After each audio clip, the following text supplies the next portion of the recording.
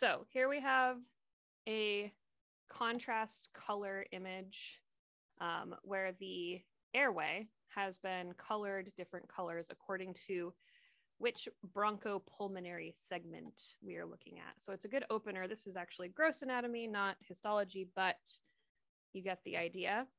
So you'll have a greater appreciation for this once we look at the histology of the lung.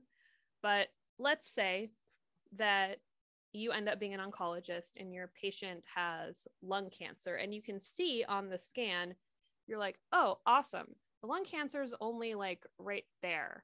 It's not appearing to be in masses anywhere else in the lung tissue. So if I just cut off this piece, we should be able to contain the tumor. What you cannot do is just hack off a bit of the lung willy-nilly.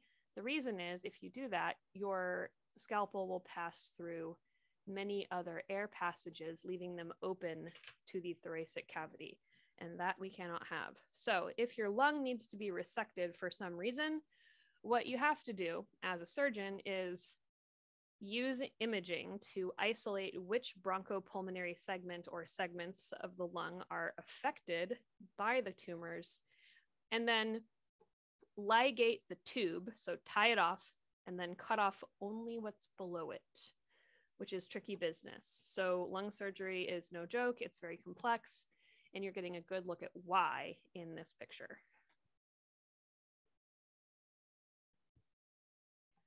Okay, so defining respiration. It has a lot of different definitions depending on how far zoomed in or out you are.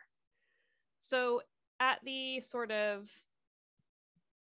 whole organ system level, respiration is ventilation of the lungs. So you change the pressure in your thorax due to Boyle's law, air goes in, and you exchange gases with the air that you're putting in your chest. There's also respiration, which we sometimes call external respiration because you're exchanging gas molecules with the outside. So it seems internal because it's happening in your lungs, but it's called external because you're exchanging useful molecules with what is outside of you. So this is the exchange of gases between the air and the blood. And then the internal respiration is between the blood and the tissue fluid. So after the aorta, you're in the systemic arteries, you're at the capillary level. This exchange is internal respiration. And then finally, you guys have all been through the cellular respiration gamut by now, some of you many times.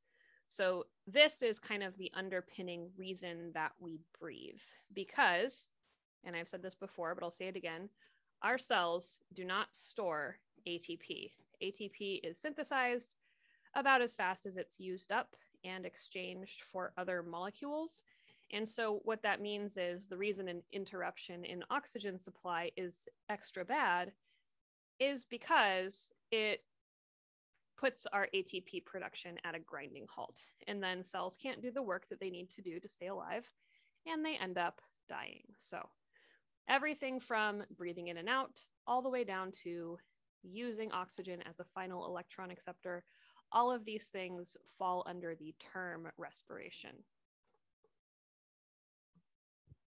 Okay, so that pretty accurately describes the function of the respiratory system, but there are others as well. So in the last PowerPoint, I was talking about bicarbonate and where it comes from. It comes from the CO2 that your cells give off when they are active and metabolically busy.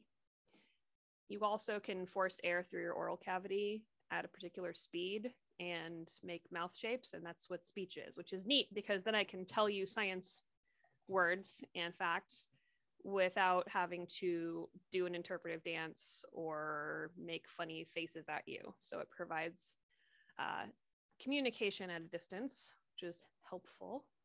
It also provides your sense of smell, affects the pH of body fluids. We talked about that.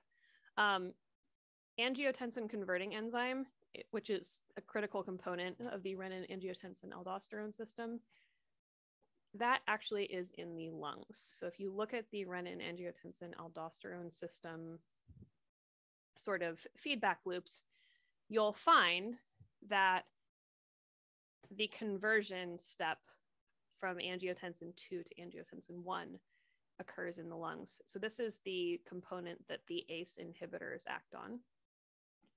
Breathing, so lowering and then raising pressure in your thorax, actually pumps lymph and blood up your trunk, just like it's basically the same principle as when you use a straw to drink. So if you lower the pressure above fluid in a tube, the fluid climbs the tube. That's how straws work. That's also how your inferior vena cava works, interestingly enough. Oh, we have a question in the chat, and I want to acknowledge it because it's a really good one. And it is the following. If you hold your breath, will your pH increase and become more acidic, or does it not happen that fast?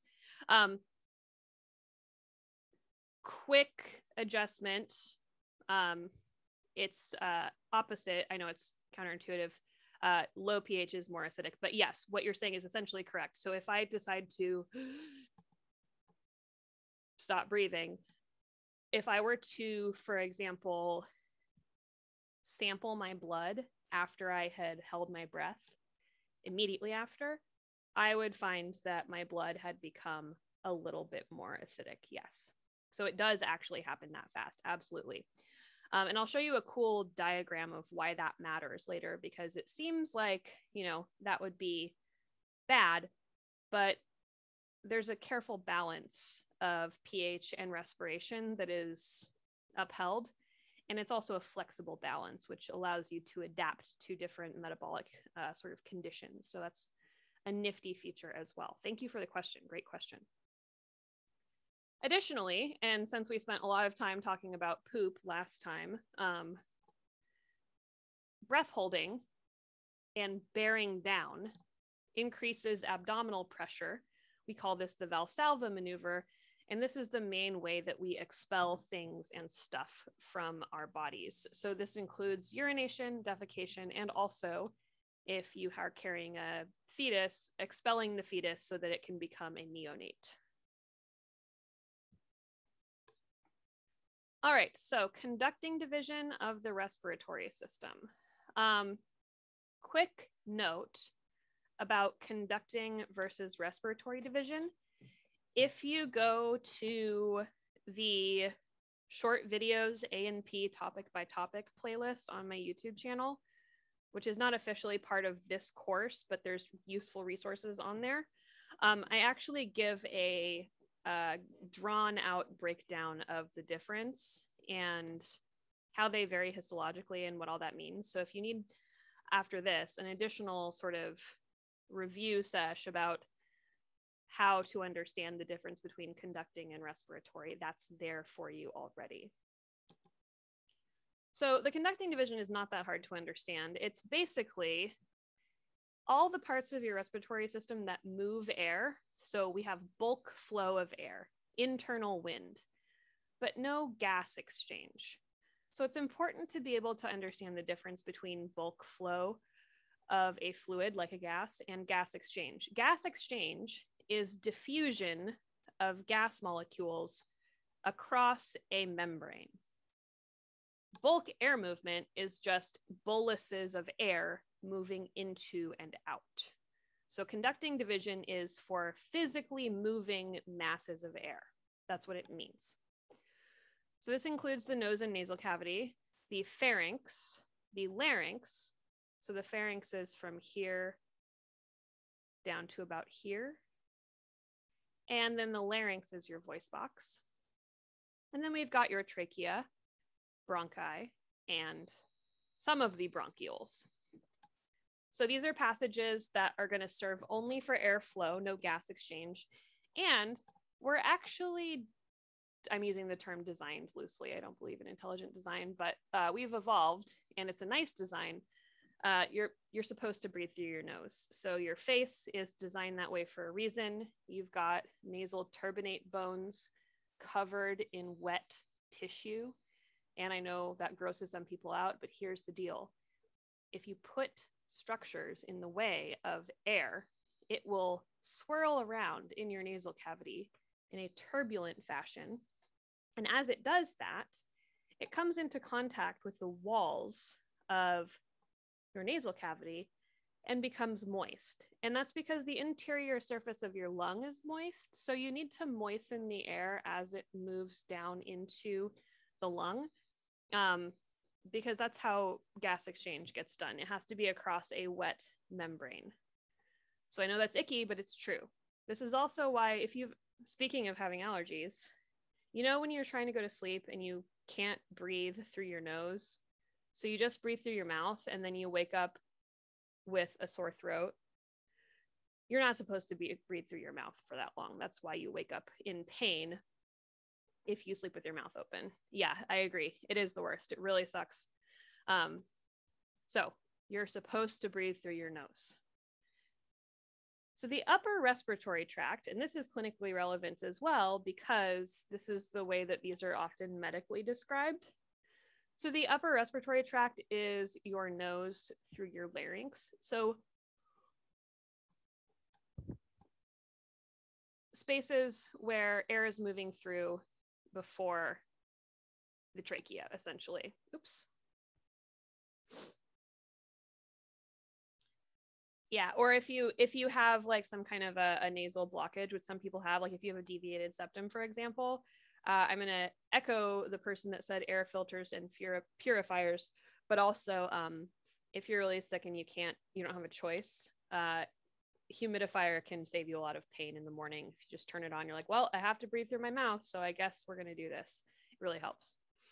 So yeah, upper respiratory tract is nose through larynx, and then lower respiratory tract is trachea through lungs. So you're probably already kind of familiar with these two terms because we talk about these when we talk about what kind of respiratory infection someone is experiencing. So do you have a cold, a rhinovirus? You have an upper respiratory tract infection. You're probably producing a lot of mucus. You're probably swollen and uncomfortable. You maybe have a weird sounding voice because your nasal cavity is all gummed up. That's an upper respiratory tract infection. If you have a wet cough,